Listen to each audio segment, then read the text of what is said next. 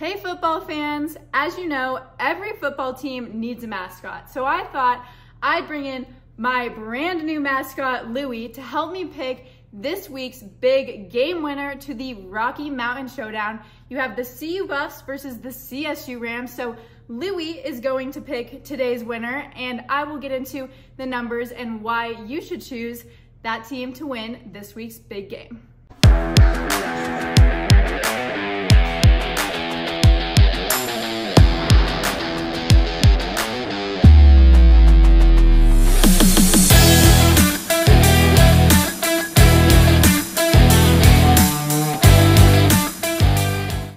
Well, there you have it. Louie's very first ever pick, and he chose the Colorado Buffaloes to beat the CSU Rams. This week, the Buffs are on the road in Fort Collins for the Rocky Mountain Showdown, and I have to say, I'm riding with Louie on this one. I have the Buffs winning this game. However, it is not going to be a blowout. I think this game is going to be a little closer than a lot of Buffs fans would like to see. So let's get into the numbers. Let's go back to week 1. You have Colorado beating North Dakota State, but then in week 2, they fell to Nebraska 28-10. Meanwhile, if you look back at the Rams week 1, they lost 52-0 to the number 2 ranked Texas, and then coming back in week 2 and beating the University of Northern Colorado. So right now, heading into this game on Saturday, the Buffs are 7-point favorites. However, I am not taking the points.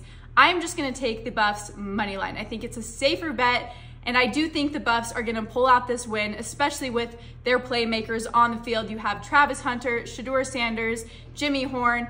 I think they're gonna win this game, but it is gonna be a lot closer. As for the over-under, right now it sits at 57.5. That seems way too high for me for this game, especially looking at how the offense performed for CU and for CSU in the past 2 weeks. So I have this being a lower scoring game.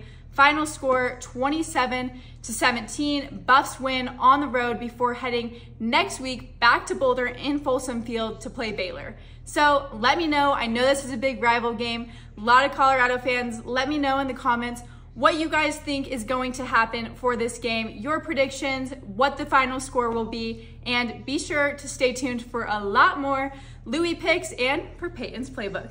See you next time.